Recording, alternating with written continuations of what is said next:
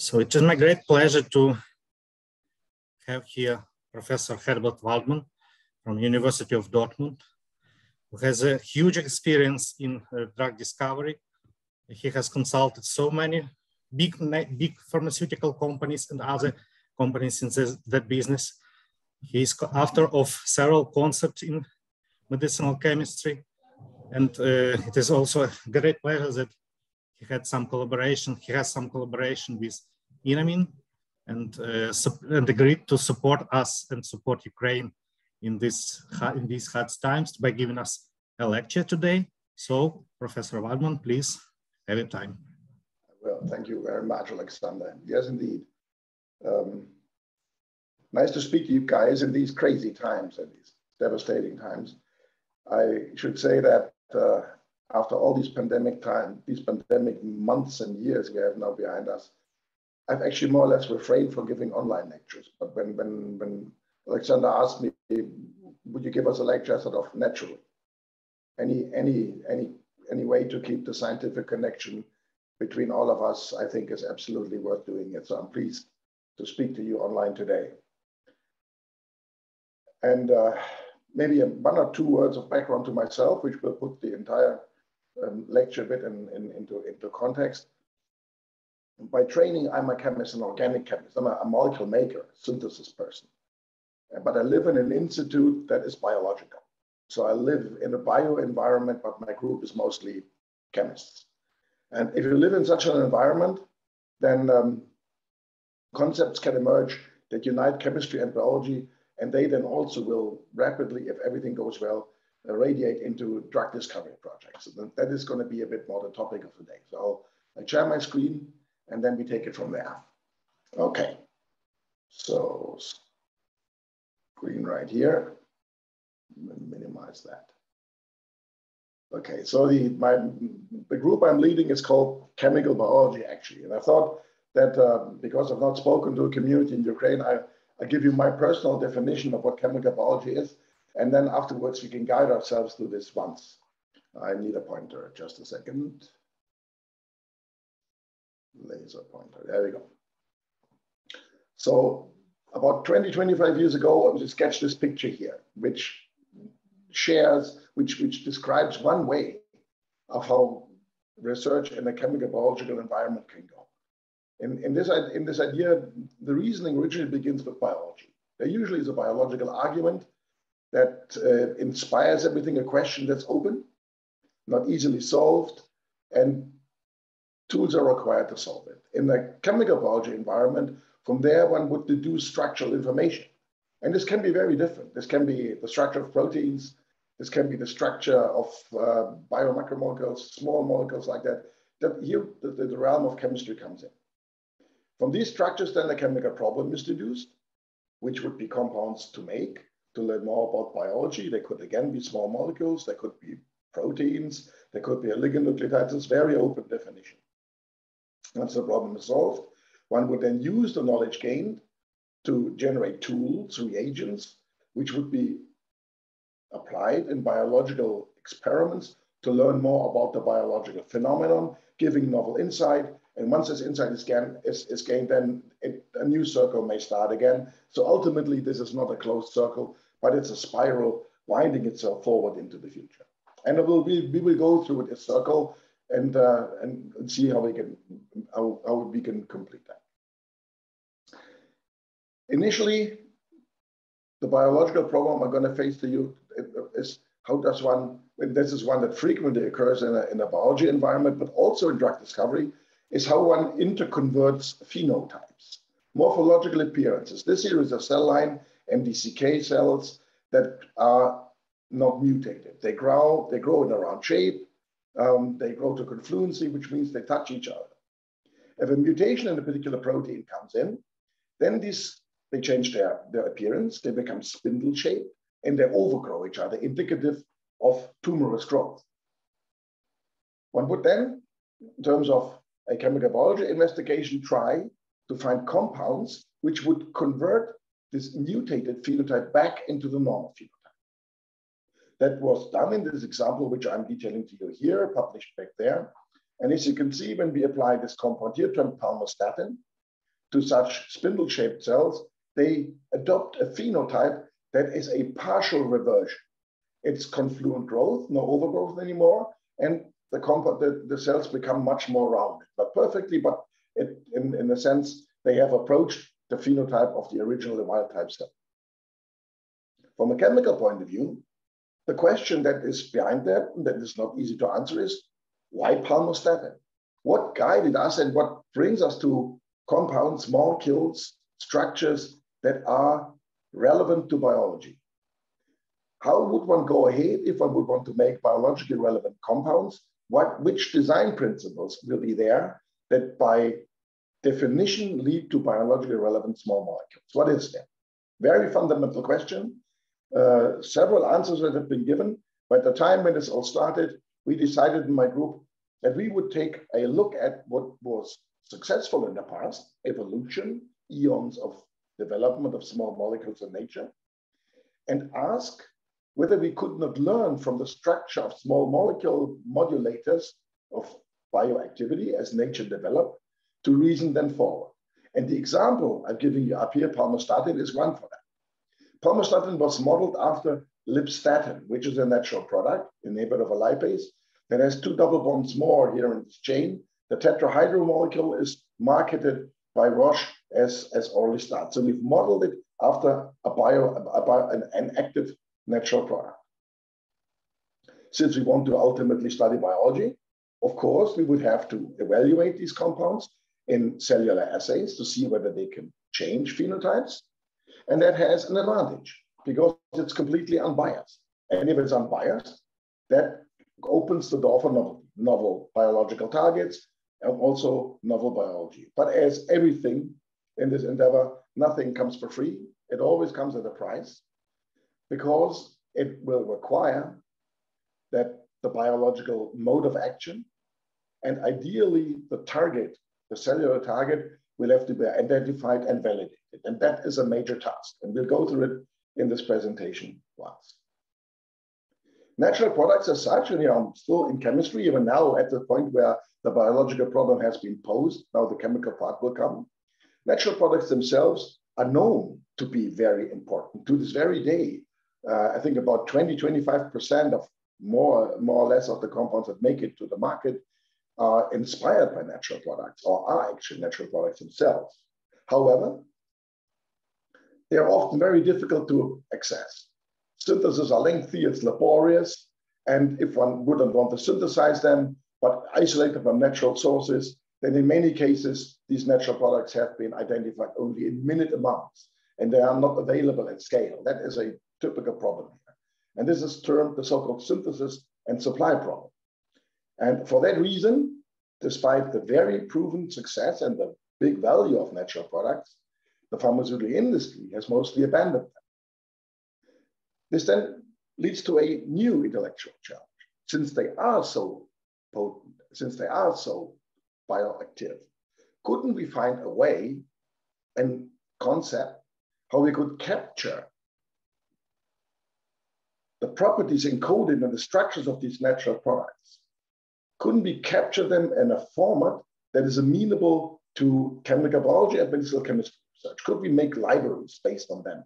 Would we find a way to make small molecules much faster than usual natural products have to be made and generate new compound classes that are inspired by them, but they will not be that hard to make? Is there a logic for the structural simplification of natural product, but keep the activity in? At the time, the logic we applied is sketched here. We took a look at all natural products and available at the time in the so-called Dictionary of Natural Products. And this version appeared in 2005. They had about 190,000 entries. This was then subjected to cheminformatic analysis. In this analysis, first of all, we took the structures of the natural products and counterintuitively flattened them out.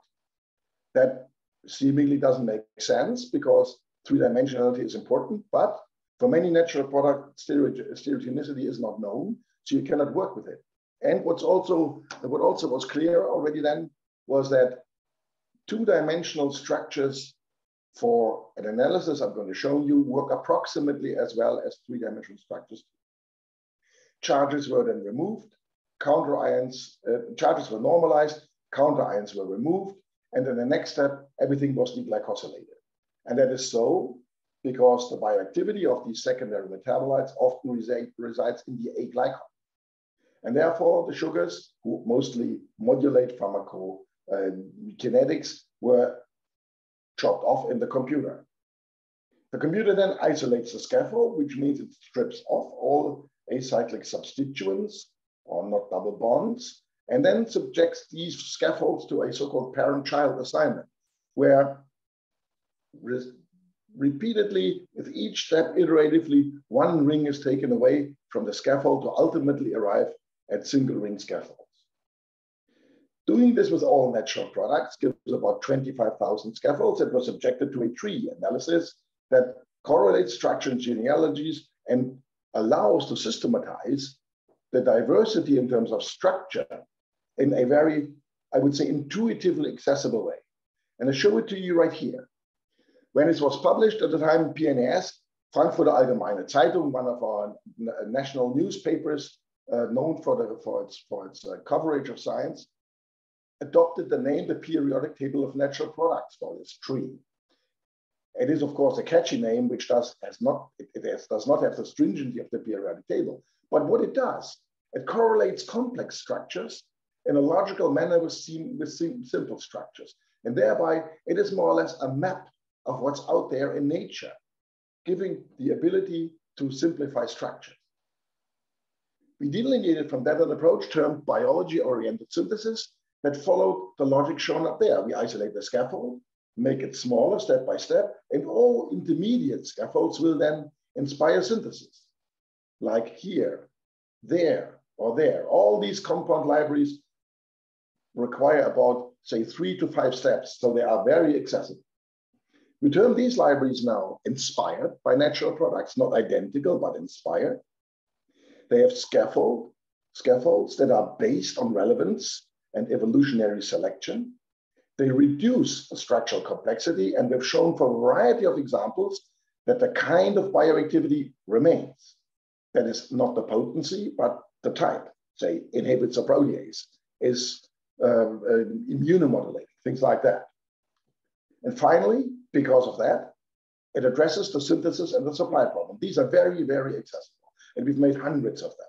By now, our in-house library is about 10,000 and more compounds.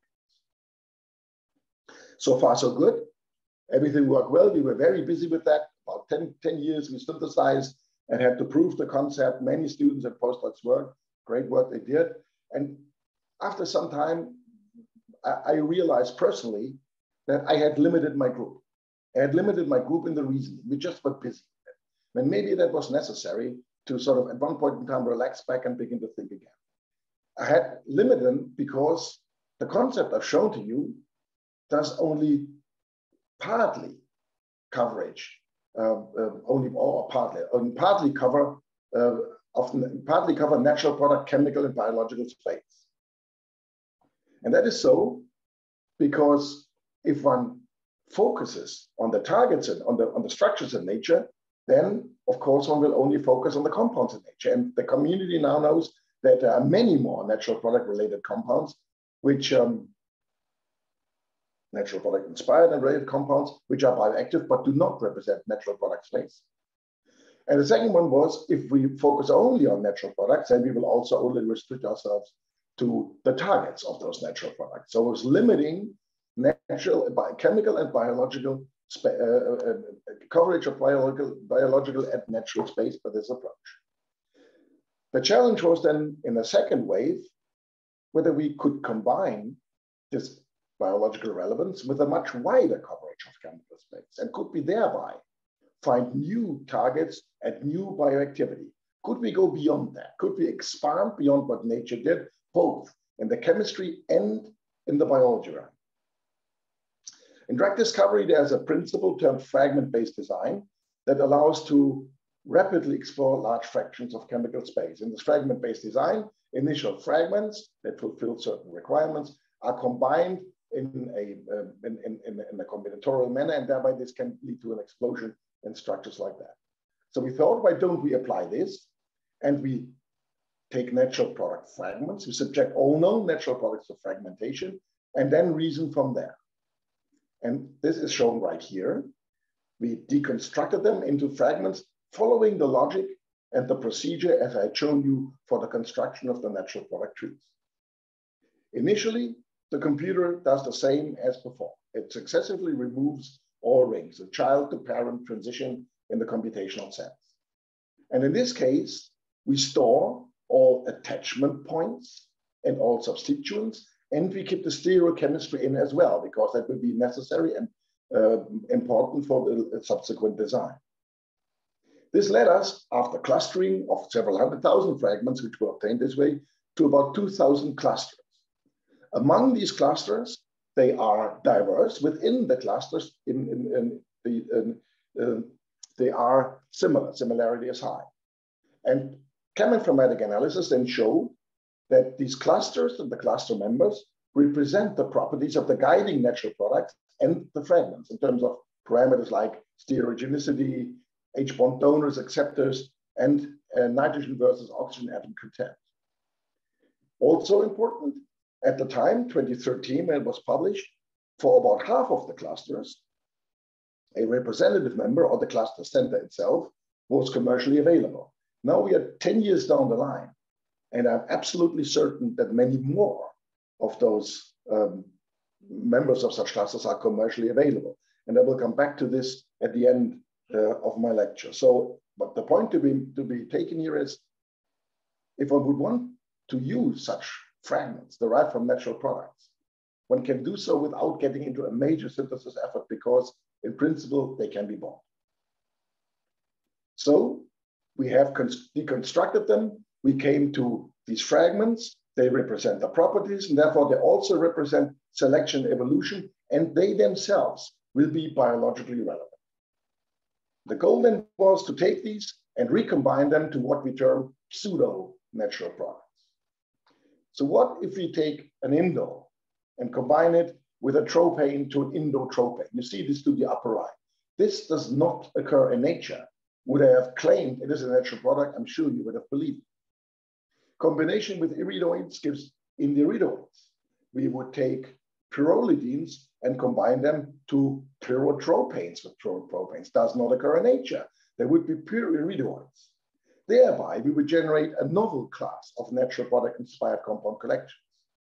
They are relevant to biology because they keep the original natural product fragment character in, but currently they are not accessible by biosynthesis pathways, and therefore they go beyond existing natural product structure.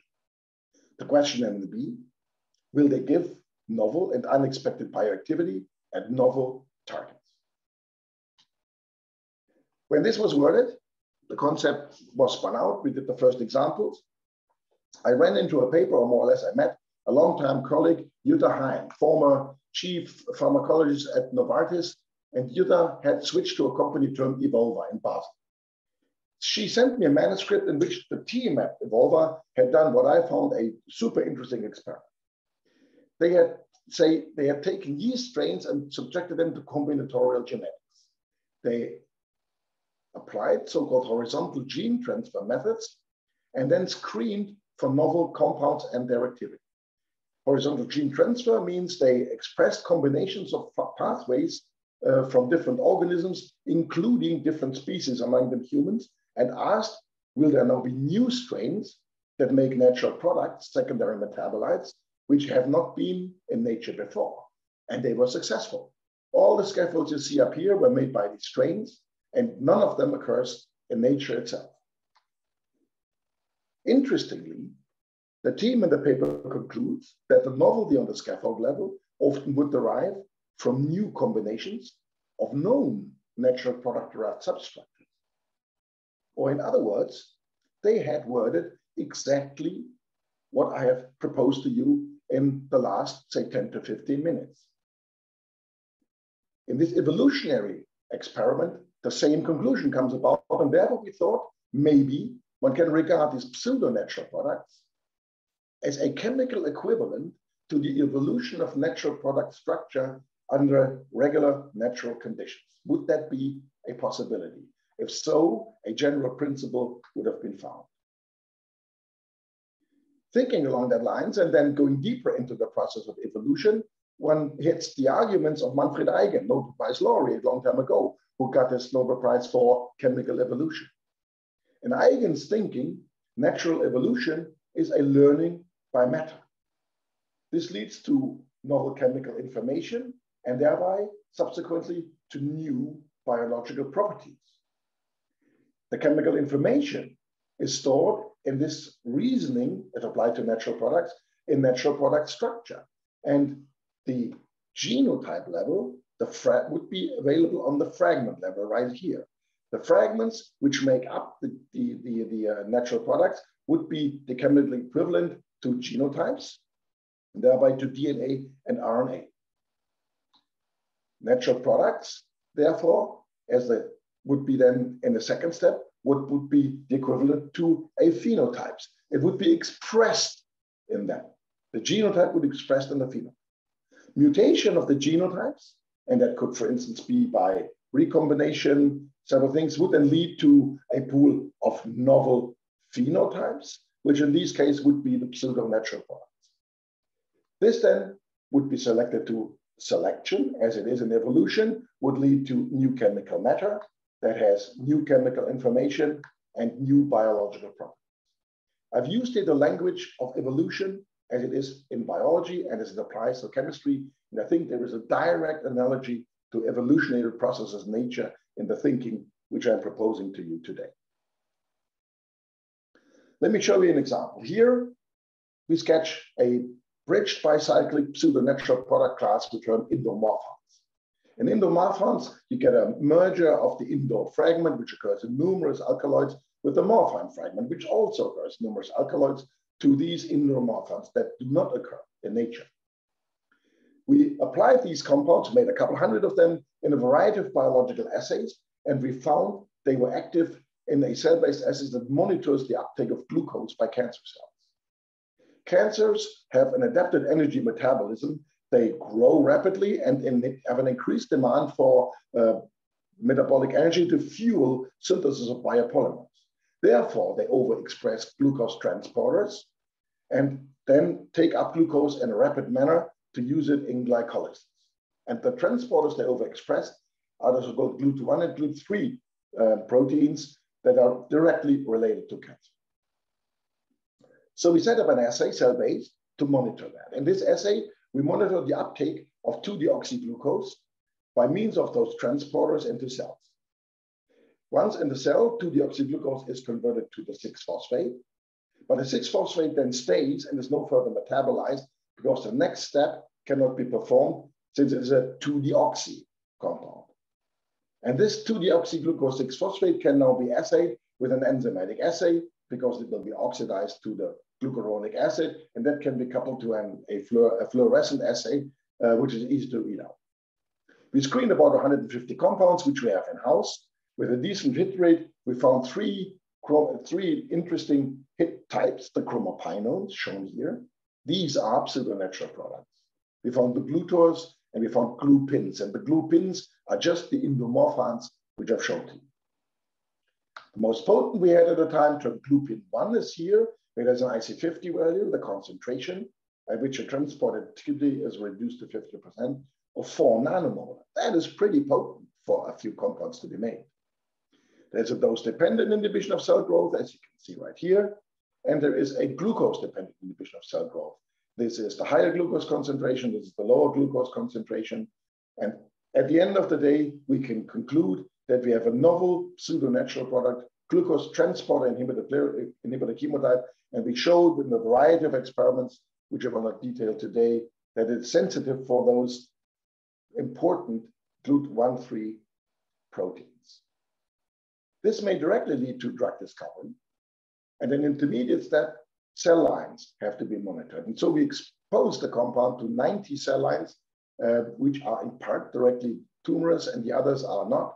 And we found that the most sensitive cell lines down here are immediately related to glucose and depend on glucose for growth. Potent IC50 values, and at the other end of the spectrum here, you have the cell lines that are not derived from tumor cells, and they are less or not sensitive at all. With this result, the project was moved into active drug discovery, into the Lead Discovery Center, which is a company owned by the Max Planck Society that now picks such compounds up. We have expanded it to a second indication area, and by now we have a compound which is orally bioavailable in mice. And the next step will be probably to either spin this out or to generate a biotech that will capitalize on it. So it's successful. Let me show you a second example, and here I'll go a bit more deeper into the details of how one finds the target of such small molecules. It will be a lot of biology, and I hope that the chemistry community will be following. The biological problem, I'm in a circle, I begin with the biology, is autophagy. Autophagy is self-eating. It is a process in which cells degrade intracellular components. Thereby they recycle nutrients, they eliminate harmful proteins, like protein aggregates. On the other hand, this contributes to homeostasis and survival of cells. If it is misregulated, then things can go wrong. Cancer uses it as a survival mechanism. It feeds itself, so inhibition would be required. And neurodegenerative diseases use it to get rid, and in this case would be used to get rid of precipitated proteins. One would also, in this case, activate. The SARS-CoV-2 virus, from which we all have suffered for the last years, uses the mechanism to grow and to multiply, and therefore one would want to activate it, would get rid of it. The key organ of the process is a so-called autophagosome, a circular structure right here, which includes proteins and organelles to be degraded, and which is characterized by marker proteins. You're going to see this autophagosome on the pictures, the next few pictures I'm going to show you. And the autophagosome is formed in initial stages of a so-called autophagophore. This is a pre-structure which has different proteins in it. The growing phagophore then acquires a protein termed LC31, which is lipidated and thereby integrated into the growing membrane. So LC32, as it's called in this case, is the main autophagy marker. Then the autophagosome is completed. And the next thing is it has to fuse with the lysosome to the autolysosome. Here, in the fusion, before the fusion, there's a protein termed P62, which is a secondary marker. Fusion leads to formation of the autophagolysosome, in which degradation takes place, and that process can be stopped by so-called fusion inhibitors. So the whole process can be halted artificially at this stage. We can monitor formation of the autophagosomes. This is how it looks experimentally. Here's the same process. At the outset, we express LC3 fused with a green fluorescent protein, so it is green and is distributed in the cytosol because it doesn't have the lipid residues yet. When then the cells are driven into autophagy, either by starvation, this is a medium that leads to starvation, or by treatment with rapamycin, which inhibits a key protein in this overall process, then the autophagosomes form, and LC3 is lipidated and trapped in the autophagosome, so punctate form. Here you can see some of it. This can be monitored by microscopy, either by counting the number of punctate or by measuring the area occupied by these punctate. An inhibitor would now lead to reversal of the process and regenerated green fluorescence distributed in the cytosol. If inhibition would be dependent on starvation and rapamycin, then it has to be downstream of the so-called mTOR-C1 complex where rapamycin kicks in. If it is only dependent on starvation, it must be upstream of mTOR. So we can dissect the process in two halves and thereby get a feeling for where we inhibit just by running the experiment in 2 modes. Having done that, we screened our library again, and we ended up at another one, at a very good inhibitor, termed autogramin. Autogramin 1 has submicromolar activity in the cell-based assay. Target identification includes proteomics in our case. It's very often. So we take the protein, we do structure-activity relationship by synthesizing a library.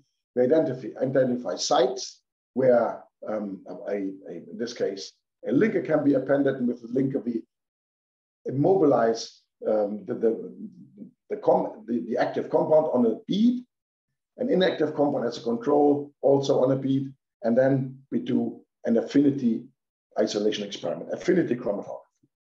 Lysate exposed to those beads are washed, and the proteins that are retained on the lysate by the active probe, but not by the inactive probe, are being determined by means of proteomics. In this case, we were very lucky because we found exactly one protein which we could confirm as an inhibitor, as a target. And that protein is termed gram D1A. Very interesting. There are 3 grams, gram D1A to C, very similar in terms of their structure. They have a transmembrane domain.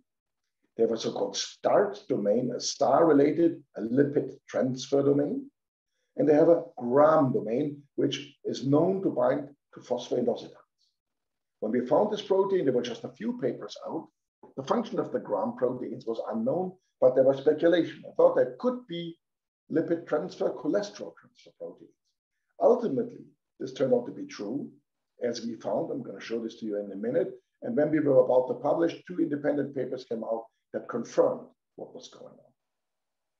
It was known that such sterols are required to form vacuolar structures upon starvation by glucose. So the hypothesis, the biological hypothesis was, is the gram D1A target protein a transfer protein for cholesterol during the biosynthesis of the 504? The next step would be to show that the small molecule indeed hits the protein of interest in the cell. This was done by means of a so-called nanobread experiment, commercially available from Promega, very powerful. The compound of interest is equipped with the fluorophore. The protein of interest is equipped with a nanoluciferase. The nanoluciferase, when the substrate is fed, generates luminescence. When now the compound of interest binds in the vicinity, then there is also vicinity to the fluorophore, and then you get transfer and a biofluorescence emission at a different wavelength. And that is exactly what occurred. We equipped our compound with a Boudippi fluorophore, and this is this black one right here. You get transfer of fluorescence, red. And if you bring in a ligand that is not equipped with the fluorophore, it competes this thing off, then fluorescence drops down. That's what autogramming did. If we bring in an inactive compound, it cannot compete it out. And this is concentration dependent, or in other words, it's an experiment that proves that there is target engagement in the cell. Very high ranking experiment. Genetic equivalent, we knock down the proteins with different small interfering RNAs and count the LC3 puncta per cell. And you can see by knocking them down, the number of puncta goes down.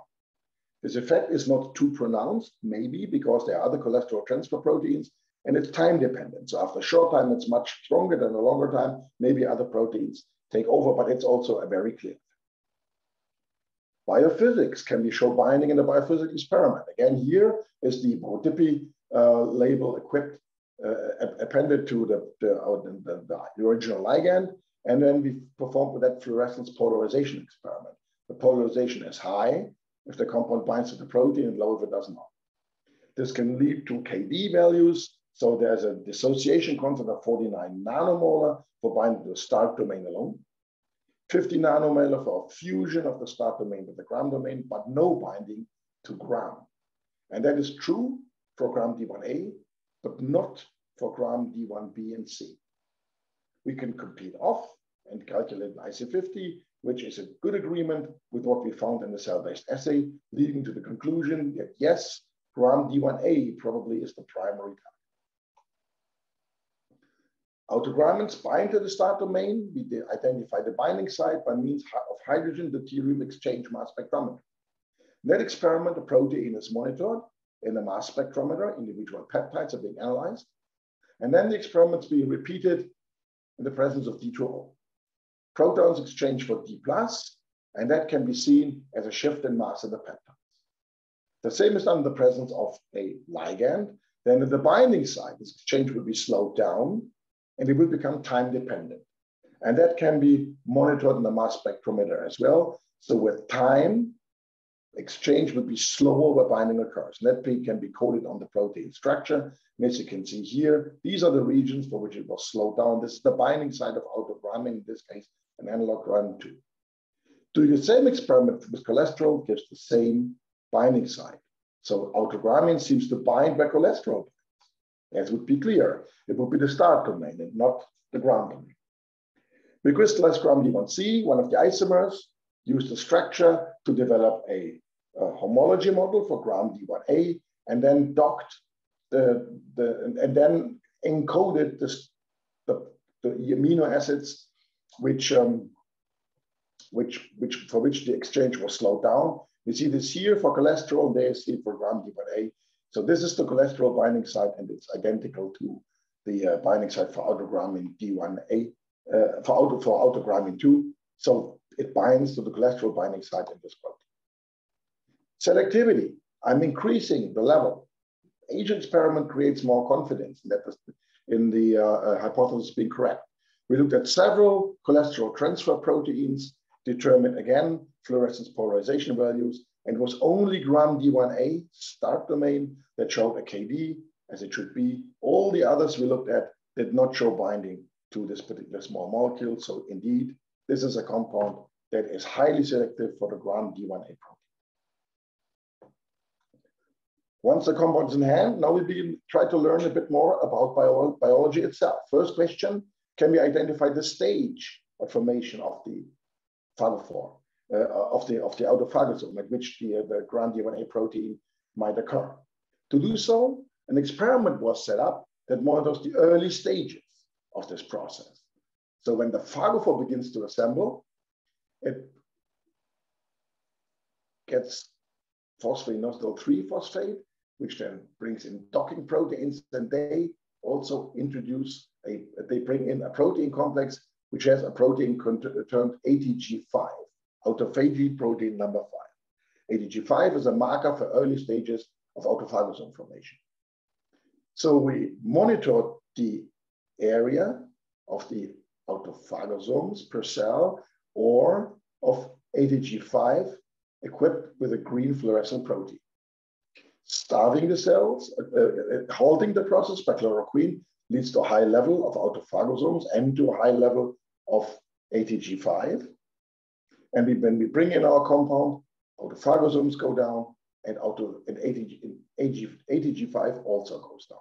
Or, in other words, we see that the formation of early stages of autophagophore formation is inhibited, and it seems that gram D1A has to play a role in initiation of the autophagosome initiation. It's downstream of the mTOR-C complex, but it's still in early stages. We can show in cells that it's cholesterol that plays a role. To do that, one can use a polyene antibiotic termed philippin that binds cholesterol esters, so to speak. And what you see here is green as gray areas. This is what cholesterol bound to philippin is. If we now starve the cells, then you can see that the area indicative of cholesterol, the bound to philippin goes up. This here is new. And if we now inhibit, then it goes down again. So in other words, autogrammine 1 inhibits cholesterol accumulation. We confirmed this by a separate biophysical assay, and leading again to the conclusion that gram D1A might be important for cholesterol transfer during the early stages of autophagosome biogenesis. Finally, let me show you a biological experiment that now comes to a functional conclusion. I show you two colors, orange, green. In orange, we see gram D1A. This is the target protein meant to transfer cholesterol. And in green, we see LC3 as a marker of the autophagosome formation. What you will see is that the green color and the orange color will merge. It will take some time. And then you will see the autophagosome, the green color, diffuse away towards the nucleus, which is the expected behavior for the formation of an autophagosome. So there it is. This is the green color. Now it merges the orange color, takes some time, and zooms off in this direction. Boom, there it is. Movie again. Green color, merges the orange color, cholesterol transfer happens, and it zooms off.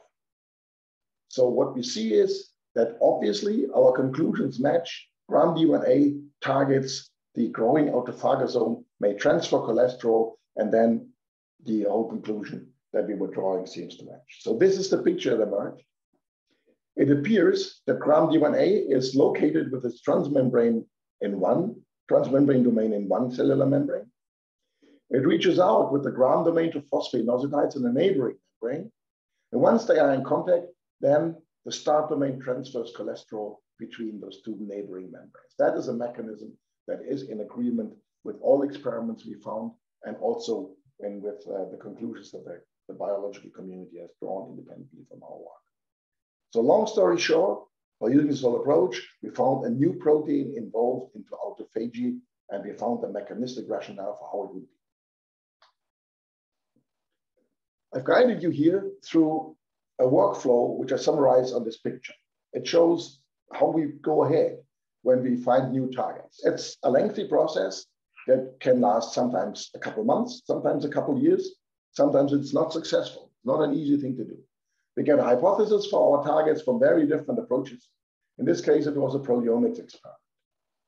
We then confirm this by Western blot activities, active versus inactive probe. I've not shown that to you today. We have selectivity assays, activity assays. We validate genetically. We synthesize probes, do biophysics. I've shown those to you. We prove the engagement of the target, in this case with nanobread. And finally, we go for functional assays, which are protein independent. This is a workflow that has proven sort of reliable and efficient for a variety of examples over time. I'll show you what we did in one of the concluding pictures of this lecture. But I'd like now to go back to chemistry. Having one example or two is good, but would there be more?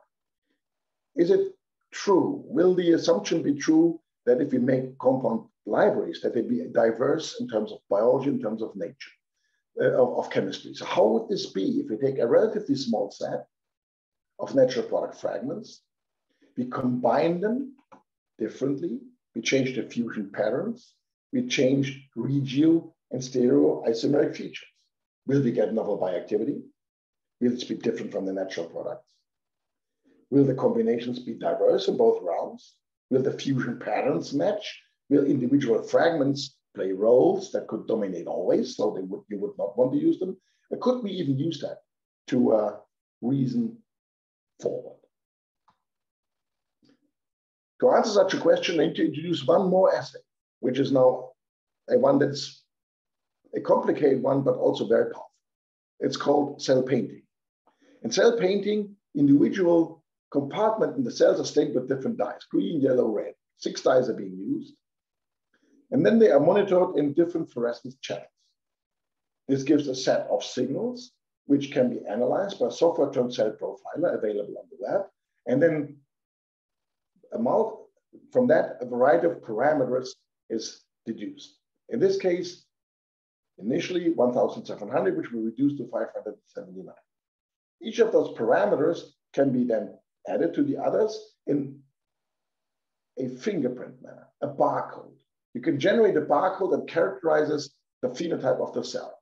Each individual parameter may not be too relevant, say size of the nucleus, distance between the membrane and the nucleus, is it round shape, or is the ER big, or is it small, whatever it is. But as a total, they characterize the cellular phenotype. We would then ask, do our compounds change such parameters? And if so, then the percentage of the changed parameters we would term induction. It's a measure for bioactivity. We would say each parameter should change at least ±3 as compared to the median determined for a series of control compounds with known bioactivity. The second parameter would be to compare the entire fingerprint profiles to those recorded for the set of control compounds with known bioactivity. So this would then give a measure for the kind of activity. Profile, shape, similarity is the second parameter we have. If there is a new profile for a potent compound, this could lead to a new mode of action, a new pathway, and ideal to a novel biological target. So let me see how we did that. I give you 4 compounds which qualify as fragments. These are natural products. They are already fragment sized, so they also fall into our definition of fragments. We've converted them into ketones. Double bonds were removed. 1 ketone was generated here. And then we combined them with other fragments by means of carbon condensation, palladium catalyzed annulations for indole synthesis. This will give chromones, in this case, chromonone fragments, Fischer indole or Pictet-Spengler reactions. We get combinations of those 2 fragments and the reactions which generate complexity. So we do not append the fragments in a spider-like fashion. We combine them in complexity generating reactions. It gives 8 pseudo-natural product classes with different combinations, 13 subclasses, regio, isomeric, diastereomeric, and a total of about 250 compounds were made. Here you can see the structures which we had, and you can see that they differ. They are fairly different in terms of the arrangements. You have the indole in 2 different diastereomeric arrangements. You have here the same thing for the chromonone in there.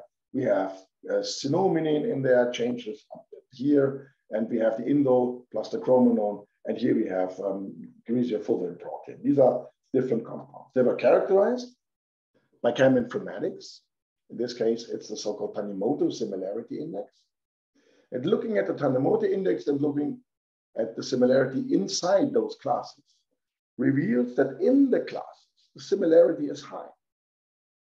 But if you look at the similarity between the classes, then it's mostly low, only 20, 25%.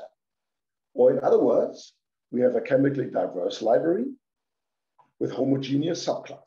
And that's good. That's exactly what one would want to have. For biological diversity, we resort to the cell painting assay for similarity and potency. And then we do inter-class comparisons by means of cross-correlation analysis, asking, is class 1 similar to class 1, which it is? Is it similar to class 2, which it is not? 44 versus 69%. And this can be then transferred into a so-called principal component analysis, reduction of dimensionality. We follow what the cheminformatics does, no new development here, and reduce it to 2 or 3 dimensions, leads to such plots. I'm sure you've seen them before. So let's see what we get for biology. First of all compound classes turned out to be active. They have an induction value that's higher than 5%, and that suffices for analysis. At 10 micromolar typical concentration for the analysis right here, the overwhelming majority of the compounds is active, has a median induction that's high. And half of the compounds actually have truly high induction, 20 to 40%. So this library I've shown to you does have pronounced bioactivity. Cross-similarity analysis shows that in the subclass, you see that right there, similarity is high. Between the subclasses, these kind of comparisons, similarity is low. Or in other words, the phenotypic bioactivity trend parallels the chemical trend. We have a library that is diverse in terms of phenotypes expressed, but it's homogeneous within the individual subclasses. So let me give you a few examples. Now the principal component analysis. What you see here is all indole containing compounds.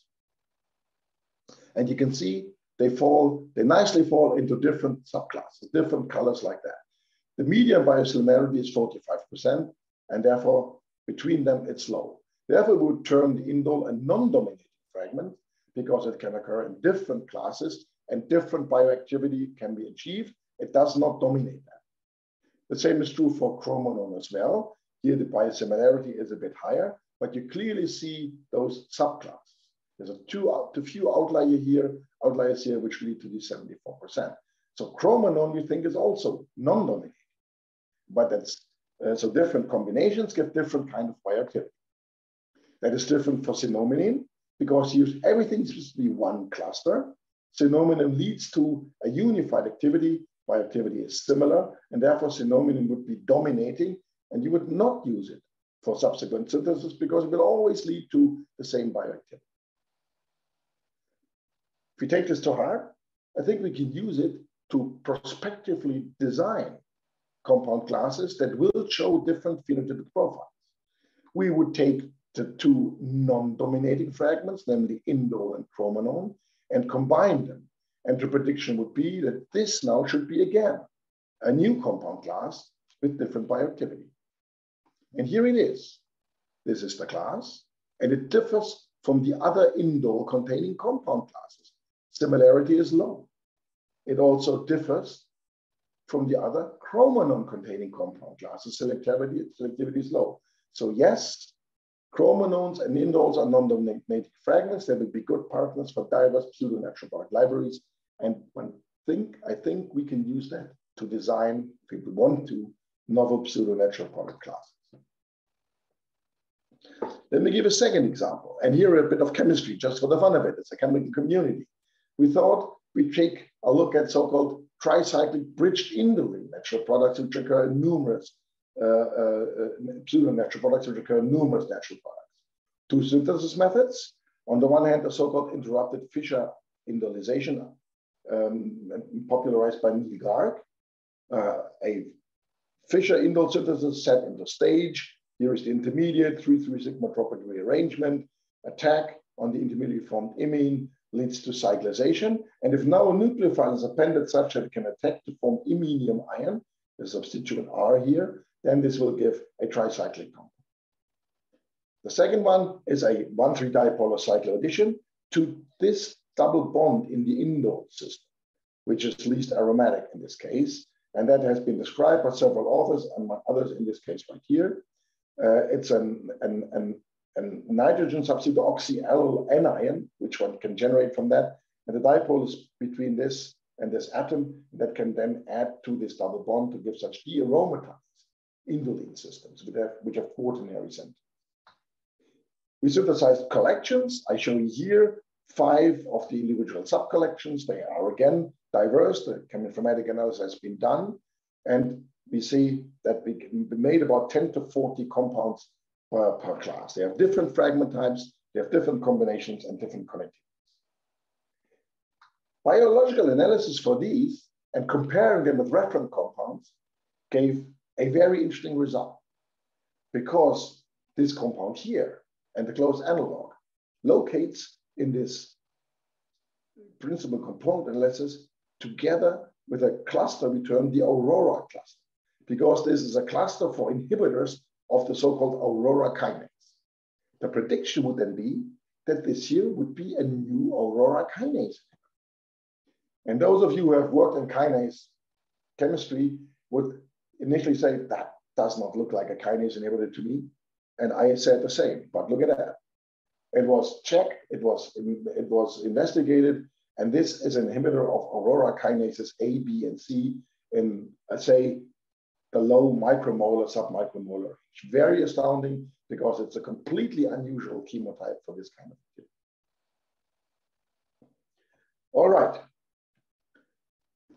Finally, let me show you what we did over time. This is a zoomed version of the molecules for which we identified the cellular targets or the mode of action at the very least over the last, say, 15 years like that. It started, melophyllin A targets dynamics. That was our first target ID. And the latest one is now Ronin, published this year in Angewandte Chemie. You can see there's quite a bit of them. At one point in time, I just took a look at it again and said, well, actually, how many of those are pseudo-natural products? It turns out these are pseudo-natural products. The others are compounds made according to the BIOS logic. And surprisingly, before we even had thought about pseudo-natural products, we had made them. Now, these are pseudo-natural products. So we had made them in a more or less, I think, intuitive manner, without realizing what we actually do.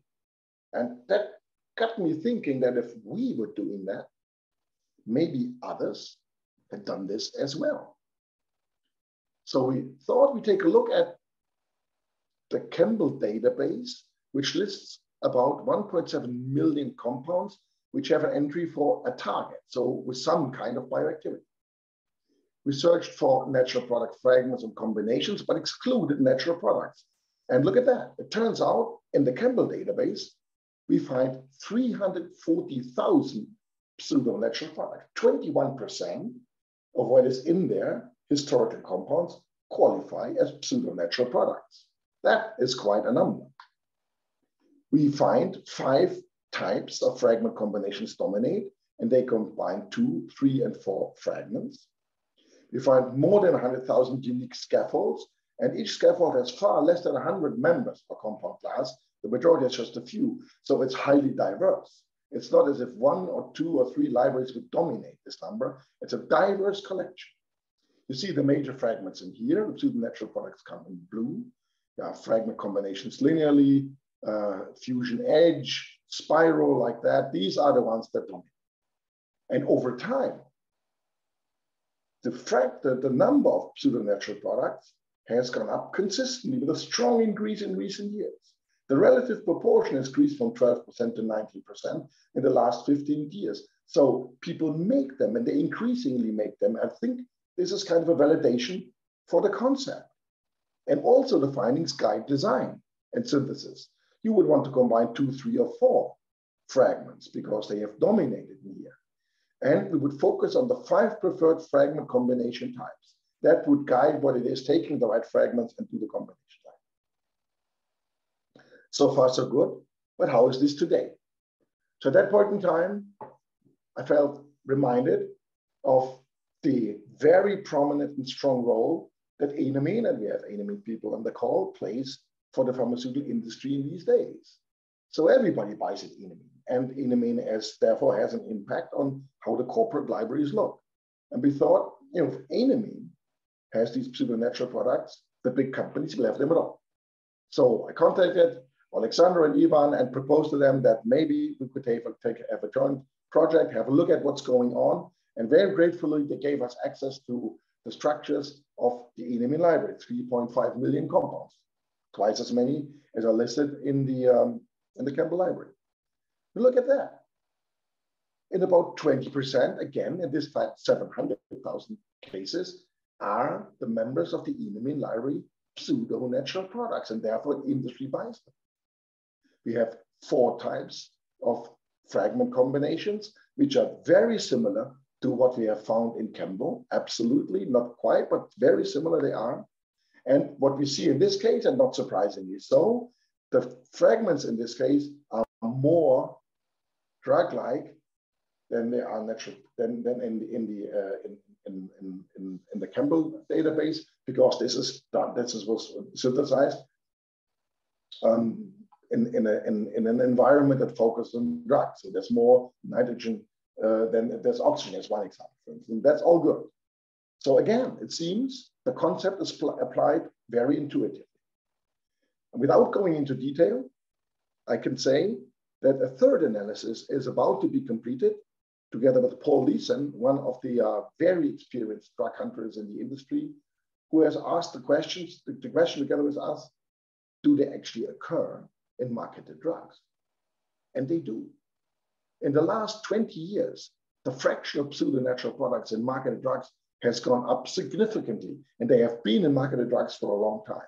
So yes, pseudo-natural products have been, are, and I predict will be made increasingly in active drug discovery, in active chemical biology research, in academia, and in industry.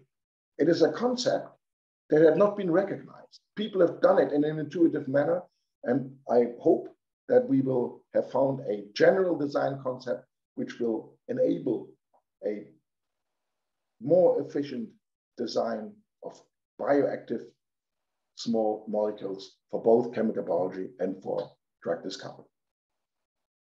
I've come to my end, the end of the lecture. You see a recent picture where we were on a retreat. The Max Planck Society owns a castle in the Alps. In fact, it does. So we were in Bavaria. And you see here my group, my department. It's more than my group. There are many other people there, all dressed up in Bavarian dress code. So these are not costumes. This is very typical. I'm here. You see the typical lederhosen right there. Yeah? And then this vest is a Bavarian thing. There's other people in there, lederhosen, longer case. You see the women wear their dirndl, as it is, very nice. Yeah? And this is a compilation of my group. My secretary is in there, the technicians are in it. The Chinese group members, Indian group members, they look particularly funny with their Bavarian hats like that. Yeah, very funny. We had a good time. I'd like to express my gratitude to my senior scientists. Slava Ziegler, this is Slava right here, is the senior biologist in my group. She's the one who leads the biology activity. Sonja Sievers and Axel Pahl. Axel is here. Sonja is there. Are the two who lead our screening set. They are the ones who do the biological analysis. More or less single-handedly, Axel has implemented the cell painting assay in our group. Very nice. Michael Gugalunas, right here, is American, has a project leader position in my group, and he's Mr. Chemistry in this particular case. I'm grateful to them. Collaboration partners, Yawen, Andre, and Kamal were in our department before. They are now on their own. Here's collaborating partners on the different projects we had over time. Grateful to them. I'm grateful to the funding agencies, which you see on the bottom, and I'm very grateful to the invitation to speak to you today.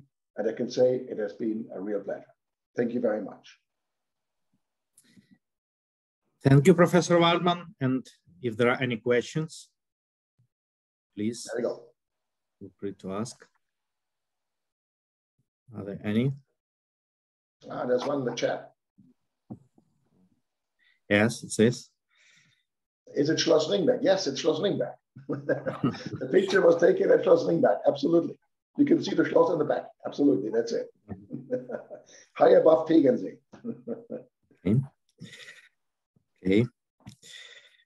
Okay. I don't see any chemistry or biology related questions.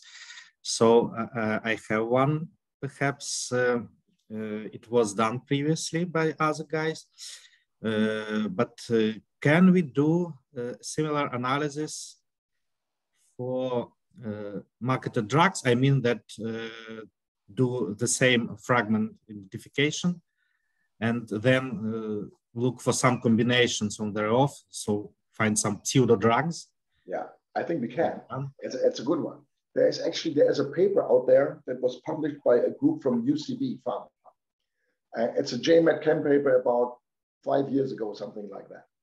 And it's called Rings and Drugs. So these people have taken marketed drugs, have disassembled them into fragments, similar to as we did with natural products, and have asked which are the typical fragments that occur in drugs. And they came up with a list of fragments, and their prediction is when you combine them new, you should find novel drugs. And I think they were perfectly right with their analysis. It just would have to be done. So I believe that if one would do this with the fragments and drugs, you could get very close to drugs for new targets.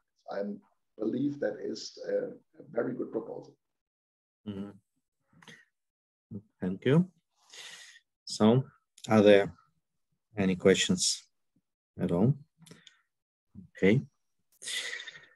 Then perhaps perhaps more questions will arise when people look at in a recording, because not everyone could attend, unfortunately, because of the situation. So I would like to thank you, Herbert, very much for your lecture again, and I hope that someday you could come to at Enamine site at Kyiv when all this craziness is over and give us a lecture. Live. That would be a very good opportunity for us, I believe. And of course, I believe that some interesting results will arise from our joint projects. I'm absolutely sure about that. So yes, indeed, let's hope that the times will improve and that we can travel again and meet in person. Absolutely. I'm all with you. Yeah. So thank you. It was very nice to see you and to have you today at our lecture. Thanks a lot for the invitation. It was a pleasure. Yeah. Bye. Then bye. Bye-bye. Bye-bye. And bye to everyone. Thank you. Goodbye.